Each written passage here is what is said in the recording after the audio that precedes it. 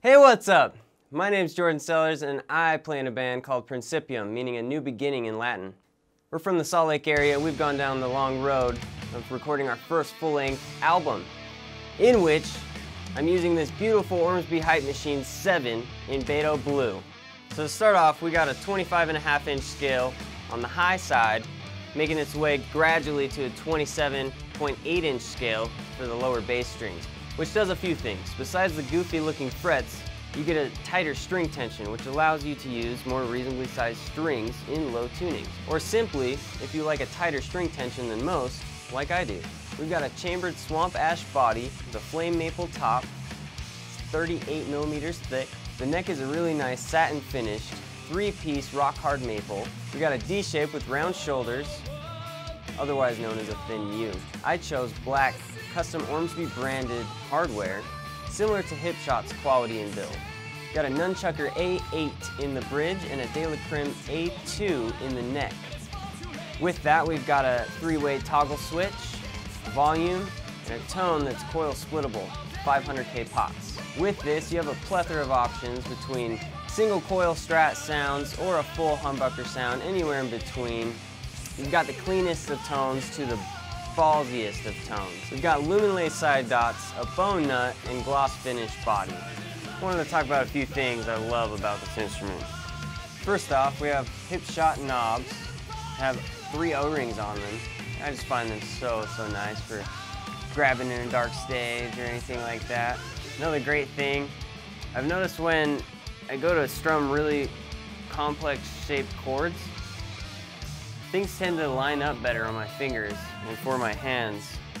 I had an accident about 1.5 years ago where I cut open, I didn't do it, but it got cut open, and this webbing in my hand here, and so I kind of was looking for anything I could that would give me a slightly easier way or more ergonomic way to play the instrument, because this is what I do for my passion, and I don't want to quit doing this. So I found multi-scale in specific, but then found Ormsby, and couldn't stop ranting and raving about their products to anyone I know.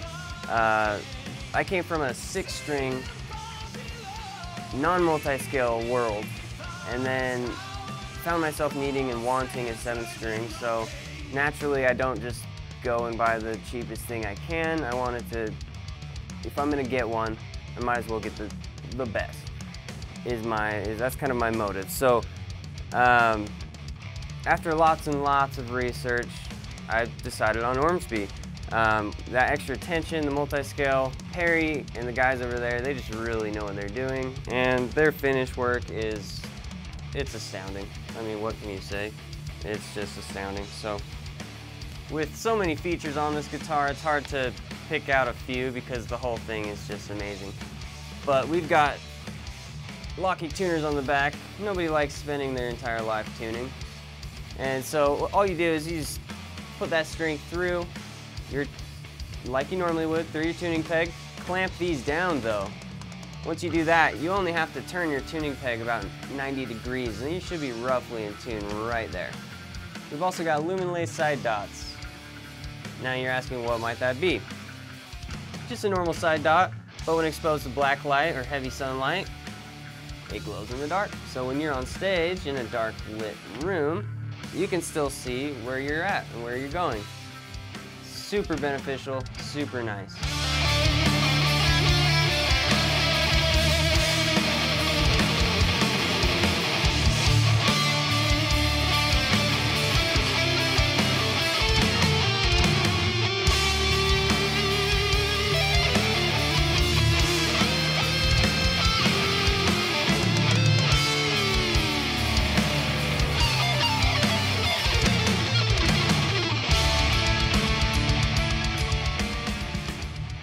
Ormsby has challenged the standard in guitar manufacturing, and for that reason, I won't be going elsewhere.